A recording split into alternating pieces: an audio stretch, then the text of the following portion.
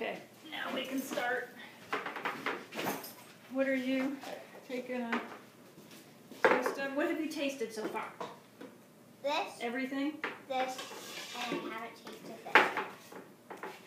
this. Okay, so I think we need to use about half of that in there. But taste at your leisure. I can't open this. I'm very angry. I can tell. Let's see if you can open that.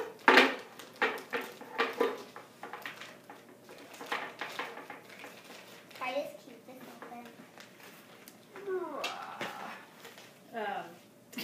Francesca, that's as much as you're going to put in the whole recipe, and it's in your tummy now. Take half of that and put it in the bowl.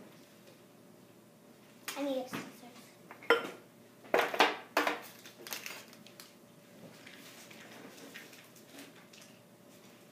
I put half of it. You put the bigger half in. I'm not the least bit surprised. That needs to be softened up in the microwave for about 15 seconds, please. What was I getting out of here? Oh, I need to cut up your apple. So, it's about 6 o'clock on a Tuesday. What should we do? What should we do? I mean, how much? Oh, 15 minutes. Wait, so what were you saying? I don't know. I was just making conversation. It is fun. It is fun. Stimulating conversation. Fun. A weird person. No offense. No offense taken. I'm not trying to be mean, but Mrs. Davis even said that the other day in a PTO meeting, and I couldn't believe it. What? It's just, it's a weird way to start to say something to somebody. No offense, but. Yeah, no offense, but What did she say? I'm not trying to be mean, but What did she try to say? Wait, it didn't even make any sense in the context that she said it in either. She was talking about a safety meeting, and she was talking about the police. What was it? Oh, it was, they had to keep volunteers out of the school during I-STEP, which is coming up before spring break. Why? I-STEP tests, because they didn't want the students to be distracted, and they have to use a lot of the rooms that they don't usually use, like the community room and that kind of thing. So they didn't want any of the volunteers to have meetings at the school, or any of the volunteer parents to come in. So you can't come in when the. Yeah, and I have to look up what week it is. But anyway, she was talking about it in the PTO meeting, and she said, we're not trying to be mean or anything, but we're not allowed to have, we don't want volunteers in the school. And I thought, I don't know. Sometimes people say automatic things that I take things way too literally and seriously, and think about every word I say, and other people don't. Okay, I'm being way too weird, aren't I? Mm-hmm. Okay, so next we put this in, and we put 1 spoonful of this and a half a spoonful of that. Where's the spoon? And it goes from the spoon to the bowl, not from the spoon to your mouth to the bowl. Too bad. No, really, too bad. Thank you very much. I'm not trying to be mean or anything, but I'm going to take a spoonful of sugar before I put it in the recipe. It's good. I taste things that are good. You already tasted some. A lot. I don't care. I don't care. I want food that I love.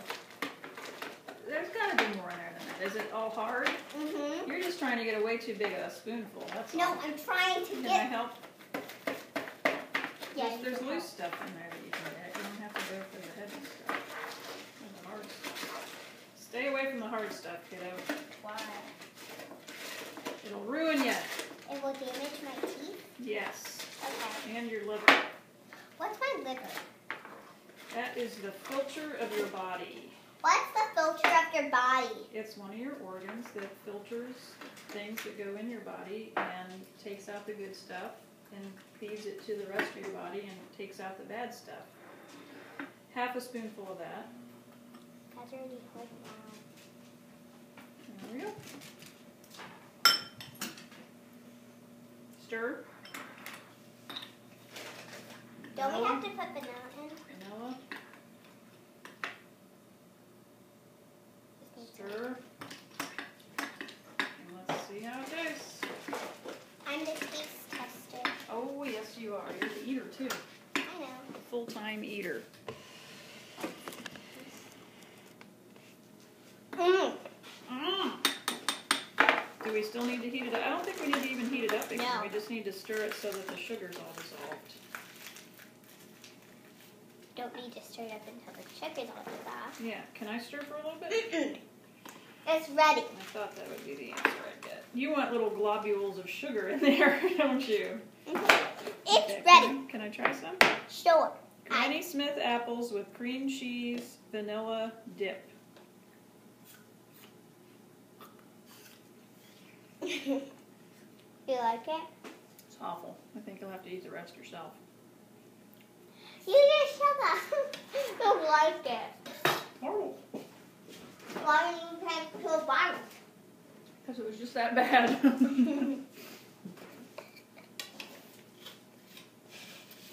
You're joking. You're trying to make me believe it. Okay. So you stay here and eat your apple and talk for the video. Hi. Oh. Don't go out there. Good. Do some chicken cacciatore. That's next on the list. And I'm having mackerel. Alright. Talk to the car guy on that. He's talking to people all over the Oh, that's country. right. He's looking for the part. Well, he's looking for a part that doesn't cost $1,500.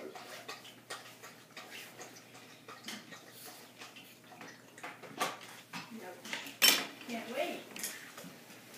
Well, they thought he might have had one, but the guy called him back and said, you know, it's a junkyard, so he knew he had one, but he didn't know if it was all-wheel drive or not. Oh, it might not be what you need. So is it still possible, or he? Well, I was talking to him, he goes, hey, that's got, I'll call you right back. He goes, no, it was Gotcha. a two-wheel drive. Okay. Wow. The age of the internet, if we went out there, we can't find it. Well, he goes, and the thing is that, you know, if somebody has this, it means somebody else has gutted it.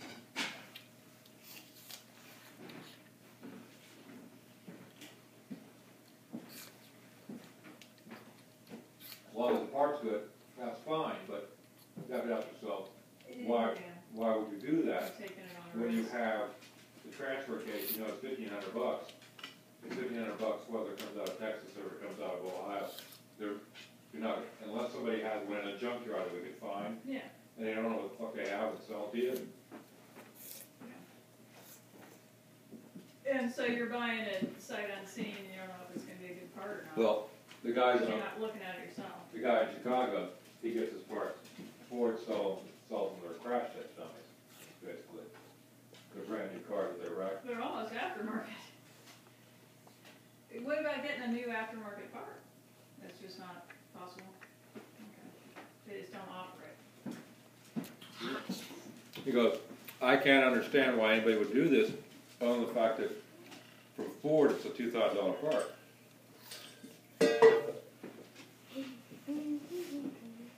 And it's not worth their effort or something?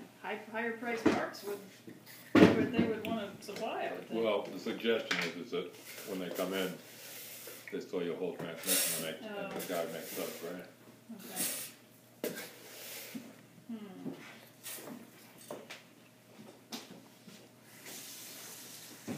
How much is this car worth without it fixed? We're about $16,000 in trade-in right now, without it fixed. So, I mean, you know, dear, it's with all this BS going on, I guess you'd have to get it out of the shop to get it around, but it might be worth just taking it around and seeing what you can get for it on trade-in, just so you know. I know, I looked it up. Okay, so what do you think you get on trade-in unfixed? I think, well, unfixed, Yeah. if the guy looked underneath the car and did what he was supposed to and recognized, oh shit, there's something wrong with it,